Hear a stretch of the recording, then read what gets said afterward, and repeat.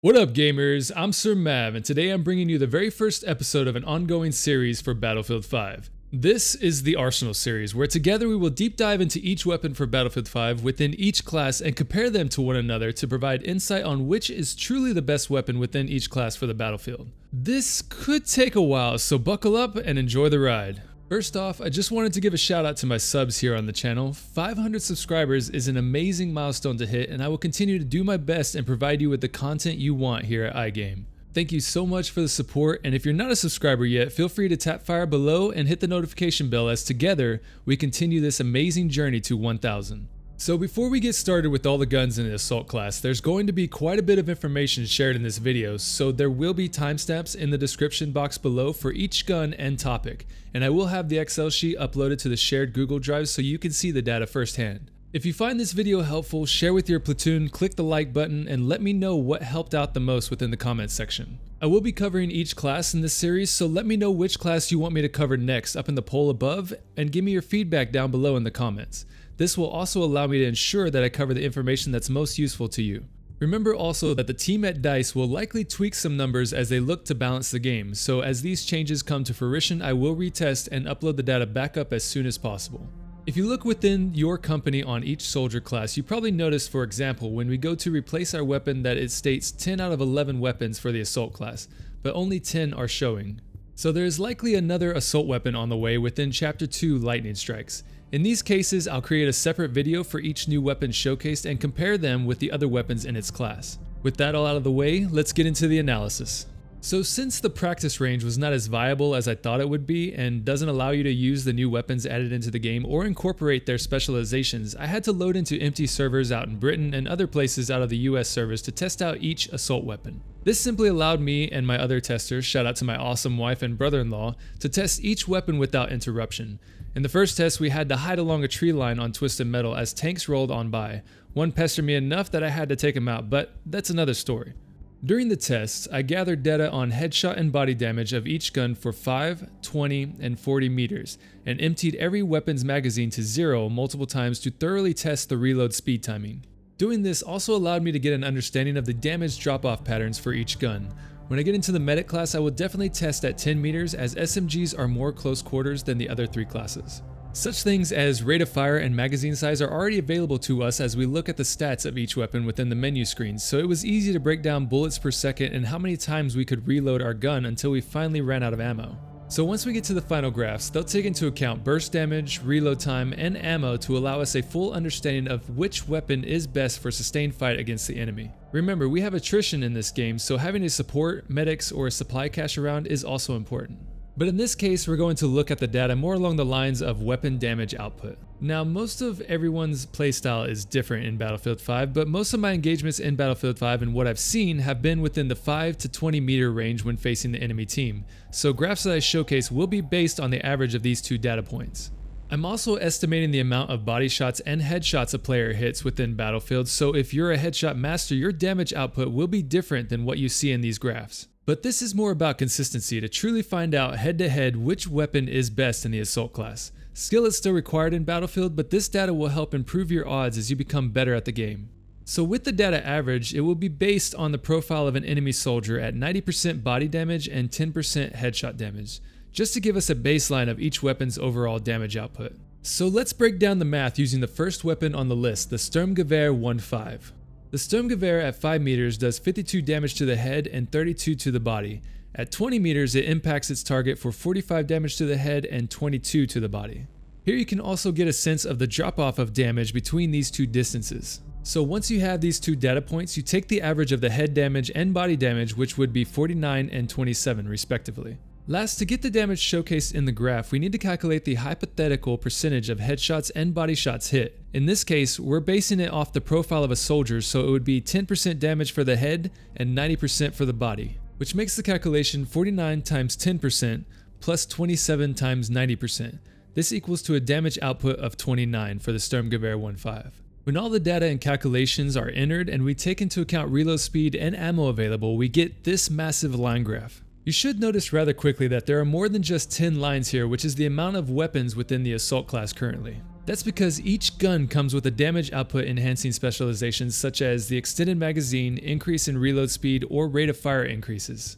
The DICE team made it to where you have to make choices within these specializations, so there are pros and cons to the choices you make here. I'm just here to help you decide whether or not it's worth choosing the DPS specialization or taking another route. But again, specializations will all be based on your playstyle and what you find more useful on the battlefield.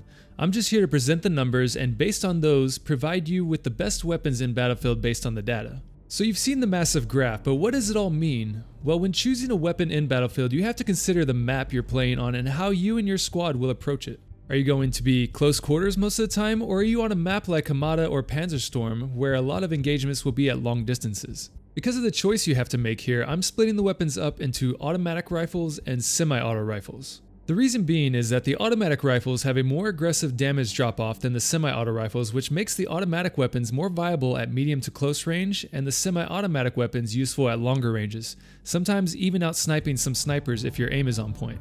You can see here on the screen within the table shown an example of 2 automatic rifles and 2 semi-auto rifles. Most semi-auto rifles don't have a drop-off until about 35 meters according to the last patch notes, so this definitely makes them more viable at longer distances. Let's start off with the automatic rifles. Let me break down the graph before we get into each weapon in the assault class. Along the x-axis of the graph we have time in seconds, and along the y-axis we have the amount of damage you can accumulate with each gun over time. When you see a line stop proceeding up along the y-axis and flatline, this signifies a reload, which also plays a part as it takes into account how fast you can get back into the action. So first up on the list of automatic rifles is the Sturmgewehr 1.5. This is also the first weapon you have unlocked in the assault class. The Sturmgewehr showcases the second fastest rate of fire at 670 and a healthy amount of ammo with 31 in the magazine and a max of 124 bullets you can carry. I clocked its reload speed at 3 seconds, but comes with a quick reload specialization which pushes the reload time down to 2.55 seconds. FYI, I'm not covering all the specializations in this video, only those that affect the weapon's damage output. Given the Sturmgewehr's beam-like accuracy, rate of fire, and one of the fastest reload speeds in the assault class, this is one of the best weapons to use in any engagement. On par with the Sturmgewehr, we have the 1907 SF. The 1907 has the fastest fire rate out of the assault class at 770, a reload speed of 3 seconds, but where it lacks is overall ammo, so you'll want to stay close to ammo crates or a support team member with this weapon. The magazine size is standard at 16 bullets with an overall total of 112 you can carry on your person. With this extended mag specialization though comes an interesting part. When equipping that specialization you improve the magazine size to 21, but you lose out on all your total ammo as it drops to 105. In this special case it's best to bypass the extended mag specialization on this one unless you know you'll be rolling with a support on your team or you'll be keeping close to an ammo cache. Then we have my golden gun, the STG-44. I'm not saying the STG is the best, it's just a fun gun to use. The STG comes in with a solid 600 rate of fire and plenty of ammo with 31 bullets in the magazine and 124 on your person. The STG also has a tied reload speed of 2 seconds which allows you to get back into the fight faster when you run out of ammo. There's no DPS specialization for the STG, so use whichever fits the map and your playstyle. Last up in the automatic rifles is the Ribeyerolles 1907. The Ribeyerolles comes in with the slowest rate of fire at 540, 25 bullets in the magazine, and 125 bullets total on your person. This gun has the same reload speed as the STG, but thanks to a reload speed specialization, this gun has the fastest reload speed clocked at 1.7 seconds, which makes it useful in laying down fire on an enemy, reloading behind cover, and then coming back to give them a second dose. This is the only assault rifle which also comes with its own bipod, making it a laser beam when propped up on any ledge or while prone. But let's be honest, unless you're hiding under a tree or using an MG, going prone is just going to get you killed. So with all this information laid out for us, it's easy to say that the overall best weapon for the automatic assault weapons is the first weapon you unlock, the Sturmgewehr 1.5. Again, play with the gun you love or feels the most comfortable with your playstyle, but in medium to close quarters, the numbers don't lie. The Sturmgewehr has a solid reload speed, its burst damage is slightly below the 1907, but you can almost sustain double the damage, and you have more ammo, meaning more time attacking the enemy and less time looking for ammo and having to switch to your sidearm. Now let's get into the more medium range semi-auto rifles of the assault class.